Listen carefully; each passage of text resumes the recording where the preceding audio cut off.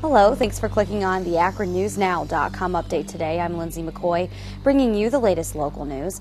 Day one is in the books in the aggravated murder trial of Ashford Thompson. He's accused of gunning down and killing Twinsburg police officer Joshua McTerry doing a routine traffic stop in 2008. In opening statements on Monday, prosecutors said all of the evidence points towards an aggravated murder conviction.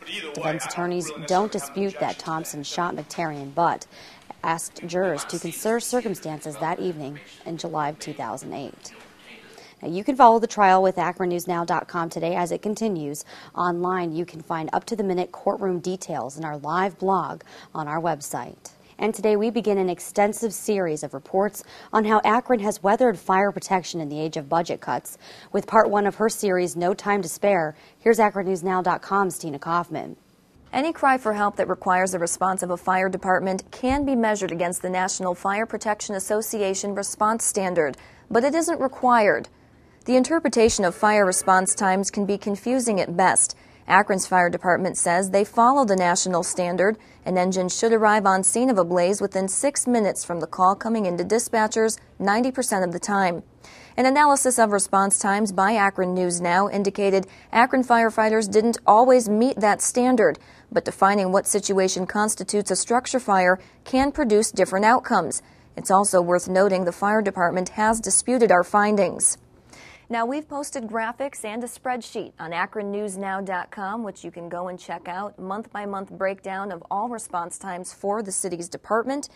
And coming up tomorrow, you'll find out why every second counts. Lindsay?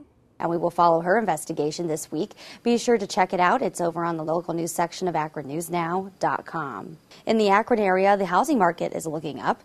The home sales picture brightened a bit for the Akron area and Northeast Ohio in the first 4 months of the year.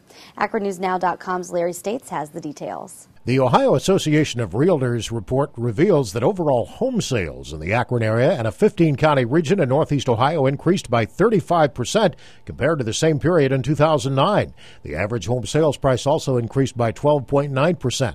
Buyers flocked to the market to take advantage of the federal home buyer tax credit program that expired at the end of the month, according to statistics provided by the association. Statewide, home sales increased by 12.5% over the 4-month period compared to a year earlier. Larry States, AkronNewsNow.com.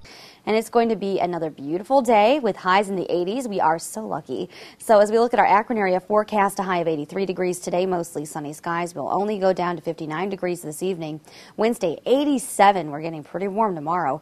Sunny skies. As we look at our 5-day forecast, we'll stay in the 80s for Thursday, a high of 87. With mostly sunny skies, we do have a 30% chance for thunderstorms. On Friday, we're down to 79 degrees, but hey, that's still pretty warm. A low 56, mostly sunny skies, and that'll extend into our weekend with a high of 76 degrees with sunshine. You can follow AkronNewsNow.com for the latest local news, sports, weather, and traffic updates 24/7, and check out our updates on Facebook and on Twitter too. For AkronNewsNow.com, I'm Lindsay McCoy, and enjoy the nice weather today.